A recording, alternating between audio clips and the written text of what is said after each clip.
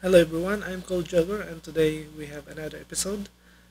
Our video is talk about how to download and install MinGW in our machine.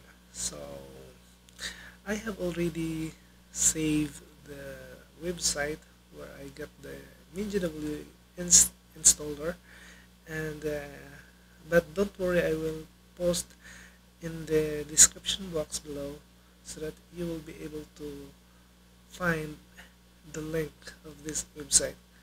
Okay, so I have here in my Google Chrome browser, I have saved it. So I will click this one, MinGW.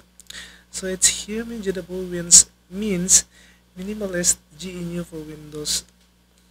GNU is a source of open source programming tools. So GNU stands for GNU is not a Linux.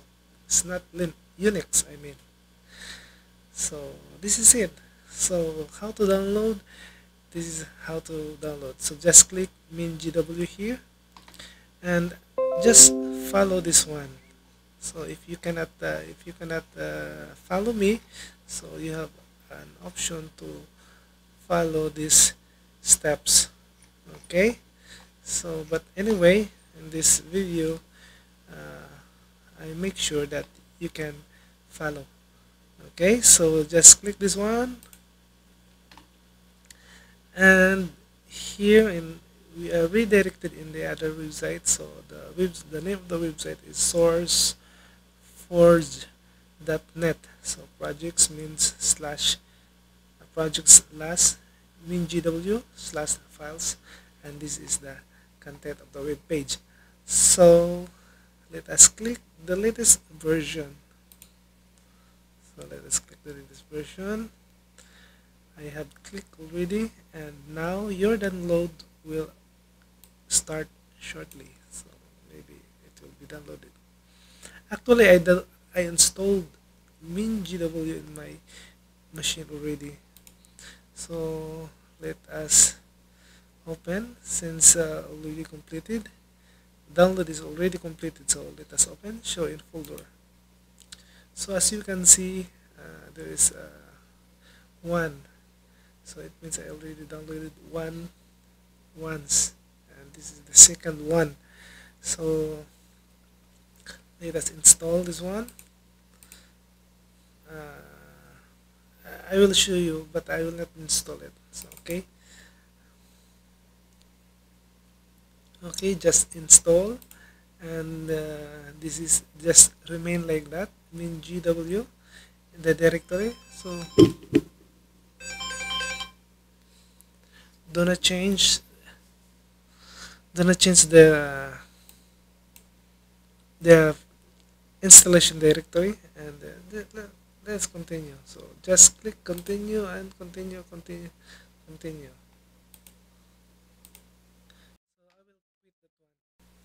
Okay, so I did quit because I already installed, but since here, so I already have. I will show it to you. So this file. So after you installed the MinGW installer, you have to click this icon. Okay, just click it, and this will appear in your screen. So click on the basic setup, and I also installed. So just click this one, just click it, and since it is already installed, when you first load this screen, so the basic setup is not, this is not colored yet, this is not installed yet. So you have to right click and one by one mark for installation. So once you got it, and like this one, I will remove this one first. Okay, and the same as like this, but this is uninstall. So we will try again. We will try. So installation update catalog. So review change. So apply. So it will remove. So all changes were applied successfully. You may now close this dialog. So close dialog automatically when active. So we will close. Okay, so we'll close it. So as you can see, now our MG developer tools are and color. So no color. So if you first time to install MinGW and you click basic setup, all these items here, list and package, are and color. So you have to one by one right click and mark for installations like that. So mark for installation, and the icons will be look like that, the arrow down, the arrow side facing side. So, and again, after you click all, you have to update catalog. So update catalog and change, and then click apply, and the installation, and wait for the installation to be complete.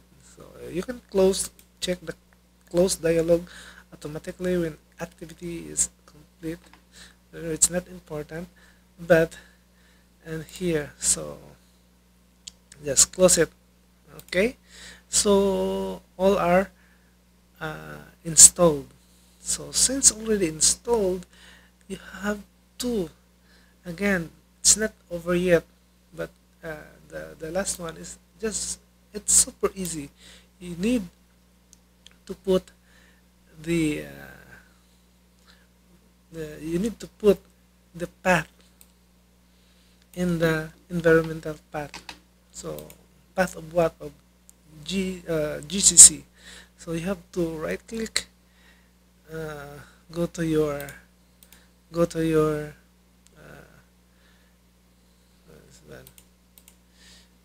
PC settings, and PC, and then properties. Okay, and then in your advanced settings. Okay, or you have to click here in the icons. If not, you have to click these icons, this PC, and click properties. It's the same thing, and click advanced system settings. From advanced system settings, in the advanced, under advanced tab, here the last part is environmental environment variables. So just click environment variables, and here downside system variables, you need to add your GCC path. So GCC path, this one. Okay, so just click this one. So here you can add here. So since I already installed, that's why MinGW is bin is here. Okay, so to make it sure that this is really the path. So let us check in our folder. So let us check. It's in C, drive C, and here you can see MinGW and the bin. So bin, just copy this one and put it here. So make a new one and put it here, paste it here. So since I want to delete this. Okay, and okay, and okay, cancel, and okay. So just to check, but if I forgot also, I forgot one thing. So let us check our GCC, if it is installed, if our GCC are installed properly. So let us see here.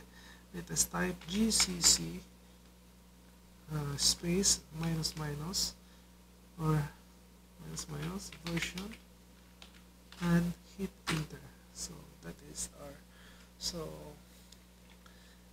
it means that our GCC was installed properly, and the version of our GCC is 6.3.